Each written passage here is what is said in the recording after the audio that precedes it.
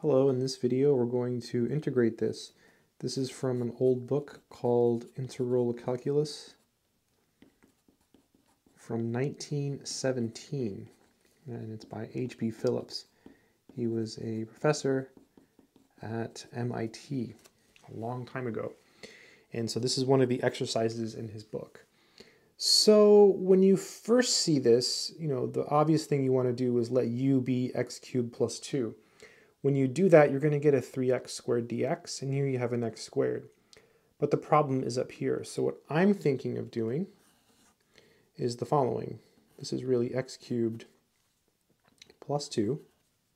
That's what we want, right? We want an x cubed plus 2. So what we can do is we can subtract 4, like this.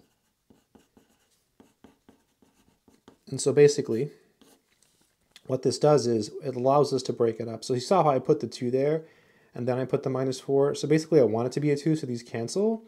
And then to fix it, you have to subtract 4, because 2 minus 4 is minus 2. So now you can write this as x cubed plus 2, x cubed plus 2. Then you still have the x squared, dx minus 4 over x cubed plus 2, x squared dx. Right? Because it's this over this, that's here, and then you have the x squared, and then this times this is here. So this is just going to be x squared dx. Here we can make our substitution. We can let u equal x cubed plus 2.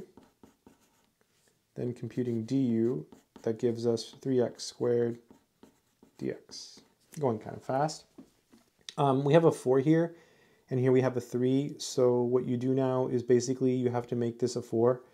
And you have to get rid of the 3. You can do that in one move by doing this. 4/3 du, 4/3, and then we have the 3x squared dx. Basically, you multiply both sides by 4/3,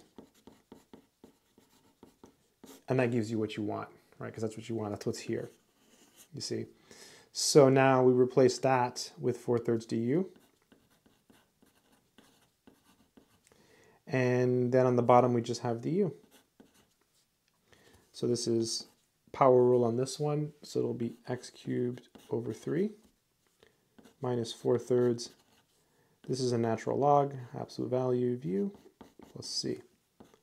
This will be x cubed over 3 minus 4/3, natural log, absolute value, and then u is x cubed plus 2. Kind of a cool problem because it's a little bit non-standard. Went through that pretty quickly. I was just working these out and figured I would just film it. But yeah, so interesting problem, right? So, and it's just a fun problem. I've never seen this particular integral. It's not hard, but it does require just a little bit of thought. I hope this video has been helpful to someone. Good luck.